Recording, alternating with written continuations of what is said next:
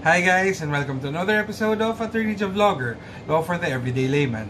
Today we take part 1 on the Personal Property Security Act, otherwise known as Republic Act number 11057. Now if you like my videos and you want to see more, please hit the subscribe button. Also, please remember that this is only for educational purposes and is not a substitute for proper legal advice or for studying and understanding the law. Okay? Now, the Personal Property Security Act, or PPSA, to make it short, was signed into law on August 17, 2018. It took effect on September 7, 2018, and the implementing rules and regulations of this law was passed on October 10, 2019. Now, we just have to wait for the Land Registration Authority to create the register of PPSA, no? In order for us to know that the law is being implemented already. Okay? Now, the PPSA seeks to establish a unified and modern legal framework for securing obligations using personal property. How? By providing for rules on creation, perfection, determination of priority, and enforcement of what is now known as a security interest. Okay? This is in line with the policy of the state of promoting economic activity by increasing access to least cost credit, or credit that you can acquire at the least possible cost. Okay? And this is particularly geared toward micro, small, medium enterprises, no? MSMEs. Okay? Before, security transactions over personal properties which secure the performance of principal obligations were governed by the law on pledge and chattel mortgage. Okay? And the laws over these are the Civil Code and Act 1508 for chattel mortgage and other related laws. Okay? However, these laws have been repealed expressly. Okay? There is an express repeal of pledge and chattel mortgage by virtue of Section 66 of the PPSA. Okay? The PPSA now provides for a single type of security transaction. There is no more distinction between pledge and mortgage. Okay? There is a single type of security transaction, which is the security interest. Okay? Now, between the creation of the law and its actual implementation, if it's not yet being implemented, then the provisions of the law on pledge and chattel mortgage will still govern, okay, until its implementation. Okay, but since the IRRs have already been passed, we just have to wait for the LRA to implement the law, and until such implementation, we will still follow the rules on pledge and chattel mortgage. Okay? Now, the PPSA covers all transactions of any form that secure obligations with personal property, and the personal properties that may be used can cover any kind of personal property, okay? Any kind, including tangible or even incorporeal rights. It includes negotiable instruments or negotiable documents of title, deposit accounts, intellectual property, equipments, even livestock. Okay, so there's a list in the law and the implementing rules, no, which is not exclusive. However, what is clear is that the following two items are not included in the classification of personal property. And namely, these are aircrafts. Okay, aircrafts cannot be the subject of the PPSA because it is governed by the Civil Aviation Authority Act, or ships, barko. Okay, because ships are covered by the Ship Mortgage Decree. So, aircrafts and ships cannot be used as personal property to secure the performance of a principal obligation under the PPSA. You resort to their respective laws. Now, I mentioned that PPSA now involves only a single type of transaction, the security interest. And what is the security interest? Okay, it is a property right in collateral that secures the payment or other performance of an obligation regardless of the name given to the contract by the parties, or the type of the asset, or the status of the grantor. And who is the grantor? He is the one who offers or grants the security interest to secure his or someone else's obligation, okay? Or he can be a buyer or transferee of collateral, no? Who acquires the right to the collateral subject to the security interest. He can also be the transferor in an outright transfer of accounts receivable, and he can also be a lessee of goods. So again, regardless of the status of the grantor or regardless of the status of the secured creditor. This is also regardless of the nature of the secured obligations, and it also includes, the security interest includes the right of a buyer of accounts receivable or a lessor under an operating lease for not less than 1 year. Okay? Now, this security interest extends to the identifiable and traceable proceeds of the personal property in case the personal property produces proceeds like funds or money, negotiable documents, etc. Okay? And this security interest will continue in the collateral even if such collateral or personal property is sold, leased, licensed, exchanged, or otherwise disposed of. So even if the grantor sells that property, the security interest will follow that property after it's transferred to any subsequent transferee. Okay? Now, it will continue, as I said, unless there is an exception, unless there is a stipulation to the contrary, or in case the subsequent transferee is a buyer in good faith, meaning he has no knowledge of any defect in the title. Okay? However, of course, he will not be a buyer in good faith if the security interest is registered before the transferee acquired it. Because, of course, registration is notice to the whole world and binds third parties. Okay? In case of a security interest in accounts receivable, which arise from either a contract of supply or lease of goods or services, or in case of, which are not financial services, by the way, or in case of a construction contract, or in case of accounts receivable from a contract of sale or lease of real property, or sale, lease, or license of intellectual property, the security interest will still be valid even if there is a contractual limitation put upon that, even if there is a contractual limitation on the grantor's right to create a security interest. Okay? Meaning that if the parties to the account receivables in the cases I mentioned tried to put a limitation that, hey, grantor, you cannot make this into a security interest, or there is a limit upon your right to make a security interest, the law expressly states that any stipulation limiting the grantor's right to create a security interest is void. Okay? In other words, the security interest on that accounts receivable in the cases I mentioned will continue to be valid, and the stipulation limiting liability, stipulation limiting the right of the grantor to create a security interest shall be void. Okay? Now, how is a security interest created? We're going into the creation of a security interest now. Okay? Security interest is created through a security agreement. Now, this security agreement must be in writing. Okay? It must be in a written contract which is signed by the parties. However, the law allows the security agreement to be contained in one or more writings, It can be in one or more writings, provided that when you take the writings together, you can establish or show the intention of the parties to create a security interest. Okay? Now, the security agreement must also have a description of the collateral. Okay?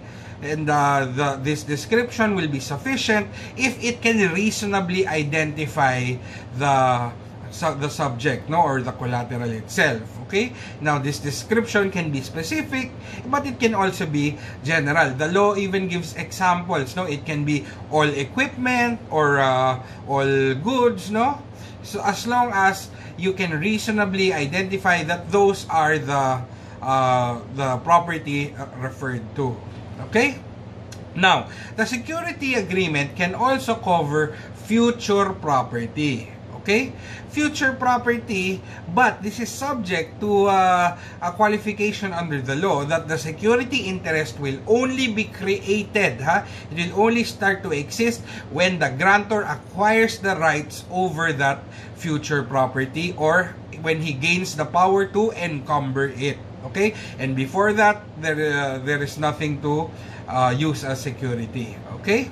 Now, the security agreement may provide that the security interest in tangible assets, okay, tangible things that you can touch, no, extends to its product in case of transformation or to its replacement in case it is replaced. However, in case of transformation into product or replacement, the security interest will be only limited to the value of the asset before its transformation or replacement.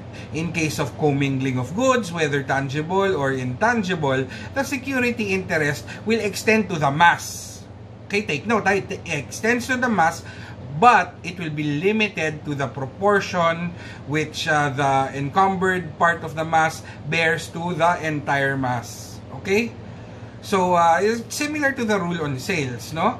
The owner becomes the owner of the buyer becomes the owner of the mass, and he only owns a proportionate share. Okay, that's similar, no? So here, the security interest will only be limited to the proportion which the encumbered mass bears to the whole. Okay, now there are other rules there. Please just check it, but it's not really that important, no? So now let's go on to perfection of the security interest. Okay, now when security interest is perfected, no, it becomes effective against third parties. Okay, but in case the security agreement, no, is not registered, it will not bind third parties, of course, but nevertheless it will be binding and valid between the parties. Okay, just remember your principles in oblicon on registration, no? When it is binding on third parties, when is it binding only between the parties, okay? So, how is security agreement and security interest perfected, no? It's perfected through first, no? There must be creation, okay? It must be created through a security agreement. The security interest must be created first through a security agreement. And it will now be perfected if you add either registration of a notice with the Registry of Property in the Land Registration Authority, or LRA for short, or possession of the property, okay, by the secured creditor. If the secured creditor is given possession of the property, no, subject of the secured interest, no. But those two will apply in case of tangible assets or properties. Okay, so again, in case of tangible properties, the security interest is perfected upon its creation through a security agreement and either its registration or possession by the secured creditor. Okay, what about if it's intangible, no? If it's either an investment property, which means any property right arising from investment, which includes securities or commodity contracts, no? Or a deposit account, no? This is included in intangible assets, no? In case of an investment property or deposit account, then the security interest is perfected either through registration of the notice with the registry of the LRA or through the completion of a control agreement. And this control agreement is simple enough to understand, no? It's this control agreement is a written agreement which must be under oath, okay, in order to determine the time of its perfection. Okay, it must be under oath with the date and time, no? in order to determine the time of its perfection. And it's a written agreement among the grantor, the secured creditor, and either the intermediary or the deposit taking institute, meaning the bank, no, or any other deposit taking institute, where the intermediary or the deposit taking institute agrees to follow the instructions of the secured creditor without the consent of the grantor. Without the consent, meaning that if it's money, the deposit-taking institute will follow the instructions of the secured creditor when it comes to payment, or if it's a commodity contract, the intermediary will follow the instructions of the secured creditor when it comes to the payment of the value of the contract, etc. Okay? Now, I mentioned registration earlier, no? And under this PPSA, the LRA, no, is mandated to establish and administer an electronic central registry. Okay? And this electronic central registry will be where notice of and liens in personal property may be registered and searched for. Okay?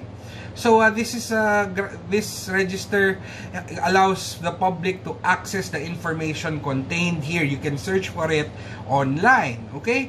Why? Because under the same law, no, PPSA, the information contained in the register notice is considered a public record. Okay? Of course, this is in order to bind third parties. So, this is consistent with its being a public record. Okay? Now, the notice, no, which is registered, can cover multiple security agreements. Okay? And it will be effective from the time that it can be discovered or is discoverable on the records of the registry.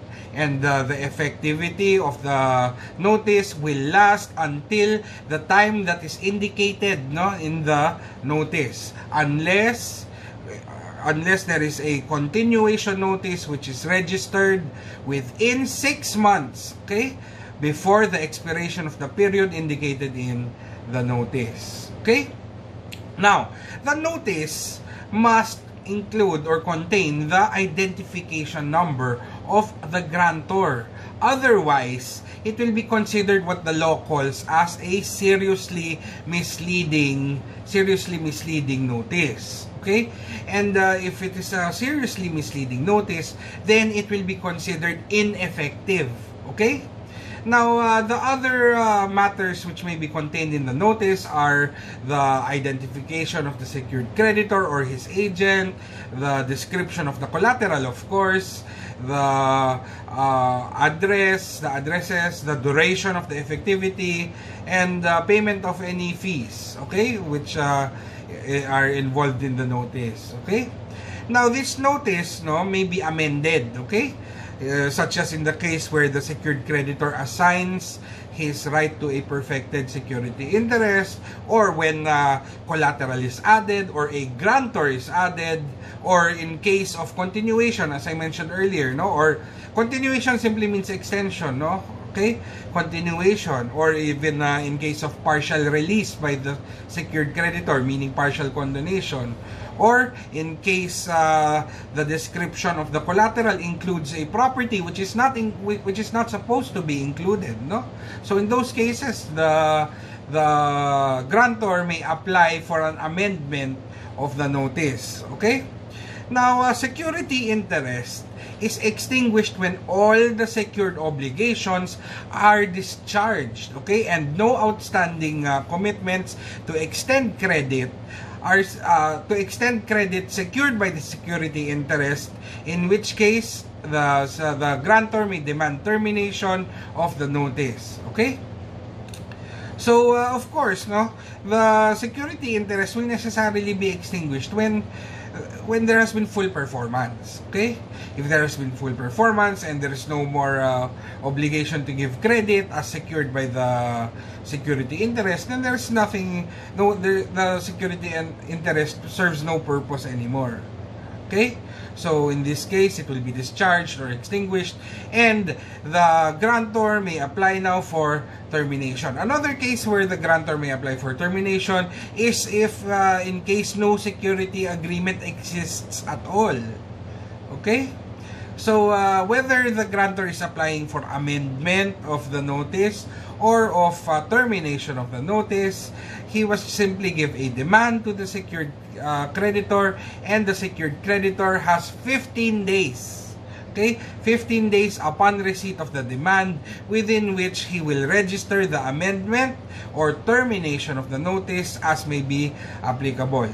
Now, in case the secured creditor fails to register the amended notice or termination notice, then the remedy of the grantor here is to go to court and ask the court to issue an order, either amending or terminating the notice as the case may be. So that's it for the rules on registration of notice, no? Perfection through registration of notice, and the rules on notice as well, no? And when it comes to perfection of the security interest through possession, it's easy enough to understand, no? It's perfected through creation of the security interest by security agreement, and when the secured creditor has possession over the personal property. Okay? Now, what we have to talk about now is perfection by virtue of control. In other words, a security interest is in deposit accounts or investment properties is perfected by control in the following manner. Okay, first, no, a creation of the security interest in favor of the deposit-taking institution or the intermediary. Okay, it's created in favor of the bank or the intermediary. No. Second, it can also be created through the conclusion of a control agreement, no, if the parties enter into a control agreement. And finally, in case of investment properties that are electronic securities, no, which are not held by an intermediary, then simply by the notation of the security interest in the books for the purpose of recording the name of the holder of the securities. Okay, you just log it in the books of record. Okay. Now, nothing in the PPSA can be used by the grantor to compel the deposit-taking institute or the intermediary to enter into a control agreement. In other words, the grantor cannot say, hey, under the PPSA, you are bound to enter into a control agreement with me. No, that cannot be allowed, okay? And the deposit-taking institute or the intermediary is not compelled to confirm the existence of a control agreement, okay, except at the request of the grantor. No, this is in line with the laws on secrecy of bank deposits, etc., etc. No, okay. So the deposit-taking institute or the intermediary cannot be compelled to confirm the existence of the control agreement, except again at the request of the grantor. Okay. Now, if the so that's it now for the perfection by the three ways, no, registration, possession, or control. Okay, just remember, when it's tangible property, it's the security interest is perfected either by registration or possession, and in case of intangibles, either through registration or by control. Okay, now some additional rules, no, if the collateral, no, produces money, accounts receivable, or negotiable instruments, deposit accounts, no, upon disposition of the collateral, okay, the security interest will now extend to such money, accounts receivable, negotiable instruments, or deposit accounts. Okay, it extends without need of a further agreement. In other words, the security interest is continuously perfected. Okay, but that is only in the case, again, of money, accounts receivable, negotiable instruments, or deposit accounts. If the proceeds are different from money, no, etc., then the security interest can only be perfected by applying by the means, no, which are applicable to the particular type. Meaning, there has to be a new registration or new possession or new control, no. Okay, so it has to be perfected again if the proceeds are different, okay, and the collateral itself has been disposed of. Okay, but if it's money or those other intangibles which I mentioned, then it is continuously perfected without need of a further agreement. Okay? Now, if those assets or those proceeds rather, no, which are not money, accounts receivable, negotiable instruments, or deposit accounts, if those are not perfected anew by the means applicable to each type, no, within 15 days from the receipt of the grantor of the proceeds, no, then they will not be effective against third persons. Okay, the security interest will not be effective against third persons. Again, it has to be perfected anew if it's not money, accounts receivable, negotiable instruments, or deposit accounts. Okay. Now, in case the security interest is over a fixture, no, which has now become part of another movable or an immovable, or has been commingled, no, the security interest in such fixture continues to exist, provided that the personal property is still traceable, meaning you can still find out where it is or what it is. Okay. And the final rule that you should remember, no, is that any subsequent change in the means of perfection, like from registration, it now becomes possession. Okay, any subsequent change of the means of perfection does not affect the previous perfection. In other words, if it was perfected before, then that perfection continues even if you change the mode of perfection. Okay, but the requirement there is that it has to have been perfected at the start, and there is no intervening time between the time of perfection and the subsequent change in the mode. There is no intervening time in which the perfection does not exist. Okay? So, to make it simple, if it's been perfected, it has to be perfected all throughout, even if there is a subsequent change in perfection. Okay? So, that's it for part 1 on the Personal Property Security Act. No? We talked about the preliminary matters, the creation of security interest, and perfection of security interest. Okay? Just remember that, no? Creation is through a security agreement. Perfection through the 3 modes, no? Either registration or possession for tangibles, or registration or control in case of intangibles. Okay? So, I hope you may have picked up a thing or two, and I hope to see you in part 2. Okay? See you soon. Bye!